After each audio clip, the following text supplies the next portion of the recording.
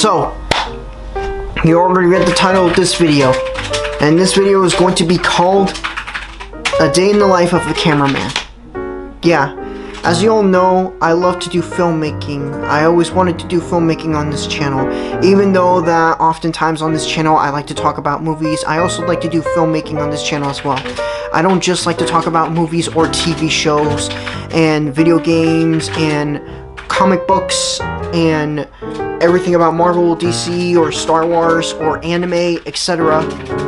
I mean, I love anime very, very much, and I do really want to do more anime reviews and talking a bit more about anime, like I do have for some upcoming videos. Like, I have an upcoming video for Cowboy Bebop for its 25th anniversary, although that video is going to take a little bit longer, mainly because of some editing scheduling issues that have been going around, and yeah, but I'm hoping to get that sometime around spring break, and yeah. But anyways, I don't just like to talk about movies, TV shows, comic books, video games, and anime. I also like to talk about filmmaking. I mean, I love filmmaking a lot, and you know, I've always wanted to do filmmaking for quite some time. I mean, I always wanted to do filmmaking, even as a kid. I mean, you've seen me doing a director's commentary on my first video, right? But anyways, yeah. So, the life as a cameraman. And I'm very excited to talk about this topic. So, anyways, yeah. So, without further ado, I guess we can just talk about this topic.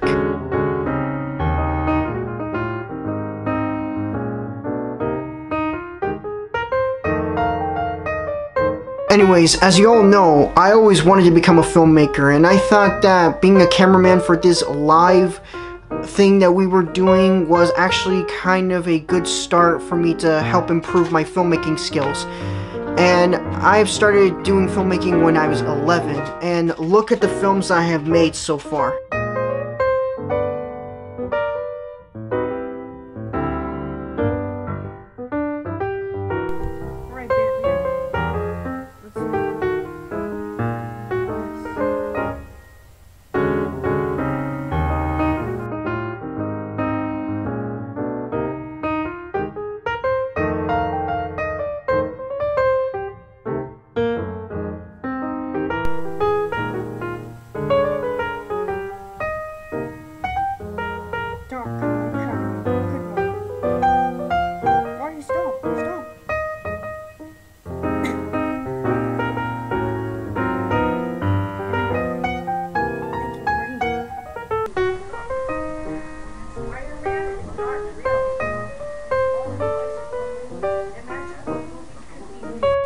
Not be punished. You will die.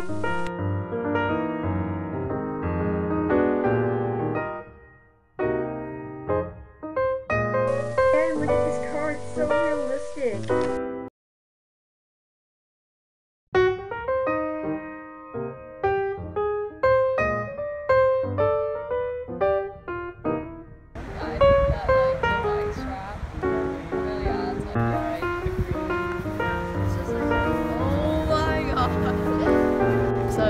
Yeah, I totally agree. Yeah. Wasn't that insane? I know, when he whipped off his arm, that was insane. Yeah, it was cool.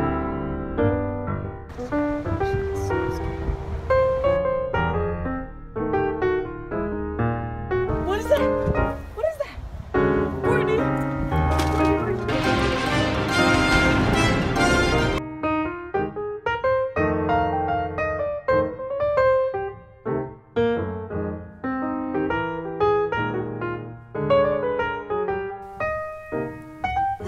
Check anyway.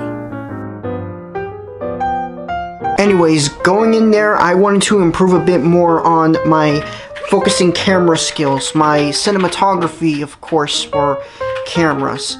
And looking at the films that what you've seen that I've shown, yeah, my films definitely do needed some work, and especially with the ones that were made back during COVID-19, and yeah. And keep in mind, I had limited to other things, and this was back before I got this camera, and I had like an old HD camera that I got for my 14th birthday, and yeah, I used to have that camera, and I used that for one of my old videos, and that accidentally broke. And I got this camera from my mom, my dad, my grandpa, and my grandmother.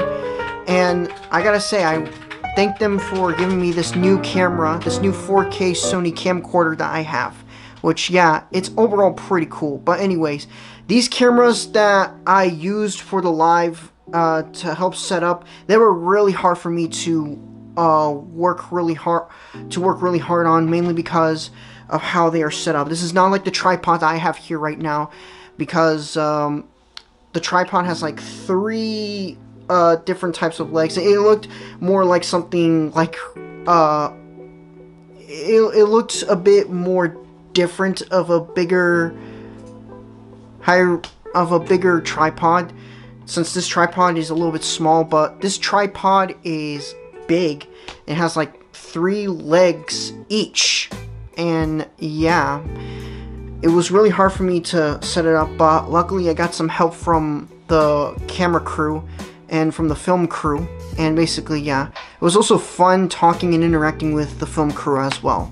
And I just overall, yeah, and I was really enthusiastic about working on this film set and everything like that. Basically, yeah, I was just pretty excited and just wanting to improve my filming skills, my cinematography skills, and basically, yeah. And I also noticed about these cameras is that these cameras look a bit more like movie cameras. They are not like the cameras I've used back in high school. They are not like the HD type cameras the camera that I used for my plush videos back then, and the cameras I've used from my old videos on YouTube. And basically, yeah. Yeah, the cameras were extremely heavy. But one of the hardest parts I had was with the lighting. The lighting box that they would often use for movies or sometimes for TV networks, yeah, those were really hard to set up, mainly because you have to yell the word striking, and which you have to have this button, you gotta turn it on, then it says striking, and, well, you gotta say striking, but you turn it on, and the light will flash.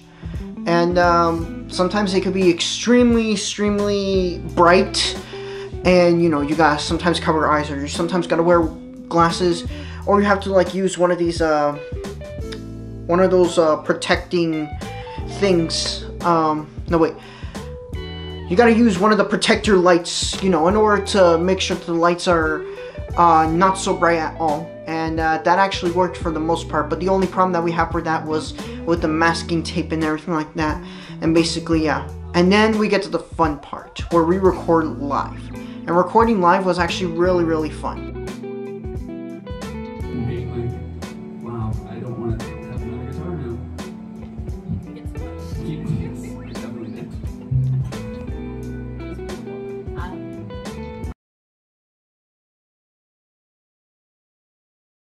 This ain't the first time, won't be the last time that our love like ours wins out. And I can't say what she sees in me. She's a home like a town, I'm all country. But when we're dancing slow, it don't matter to the radio.